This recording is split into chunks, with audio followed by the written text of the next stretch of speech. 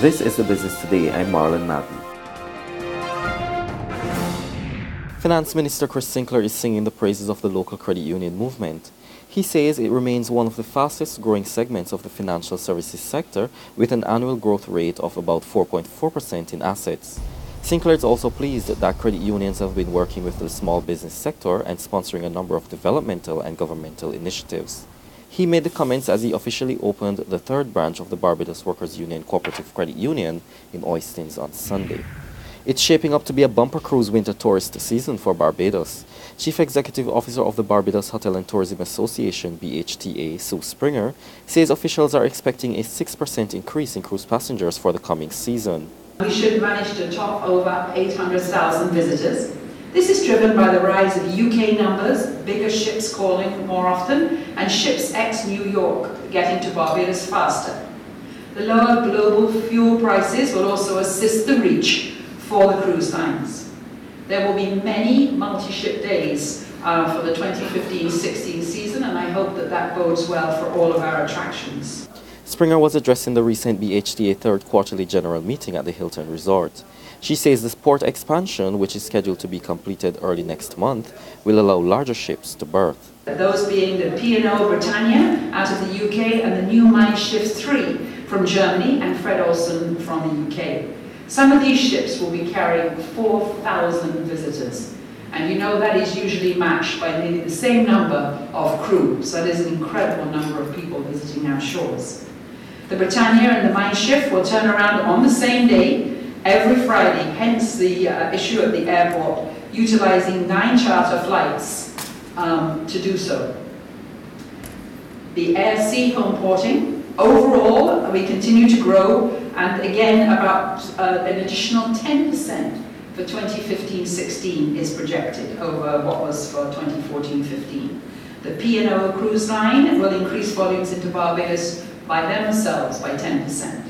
The new ship, Adonia, will home port on the same day as Azura every other Friday. Many of the upmarket ships are doing pre- and post-stays in Barbados, and this means that the high-end hotels have now got into the business of cruise and stay. We actually now have 13 ships home porting into Barbados, which also means there are major links to manufacturing and agriculture. And this is very, very good when we look at linkages to tourism. A call for local hoteliers to extend a helping hand to help rebuild the tourism sector in the Caribbean's nature isle of Dominica. President of the Barbados Hotel and Tourism Association, BHTA, Sue Springer, says a special effort is on to assist those affected by the devastation in that country. She explains that local hoteliers are able to help via a special online auction of hotel room nights.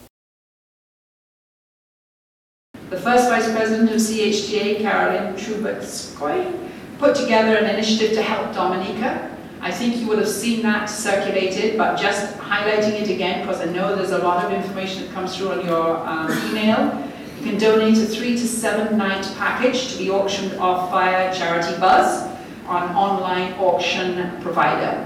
The proceeds of the auction will go to a special account created by the Dominican Hotel and Tourism Association, and the distribution of the funds will be decided by a joint committee of the Hotel Association and CHTA. And they're asking you to actually donate by September the 18th. Terrible pictures, terrible destruction, there but by the grace of God. So we really need to support our brothers and sisters as they fight to get back on their feet. Harris is not on board with calls for his government to invest in Liat. In fact, he suggests such an investment would not make good financial sense at this time. Harris argues that the consistent financial problems of the airline, which is owned by the governments of Barbados, St. Vincent and the Grenadines, Antigua and Barbuda, and Dominica, make it an unattractive investment option. Now for today's financial tip. Instead of saying no to everything your children want to buy, be sure to involve them in grocery shopping. This is a good way for them to learn how much money is required for various everyday items so they can understand how to spend wisely. That's been The Business Today.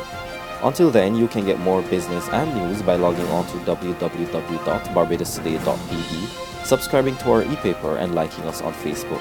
I'm Marlon Madden.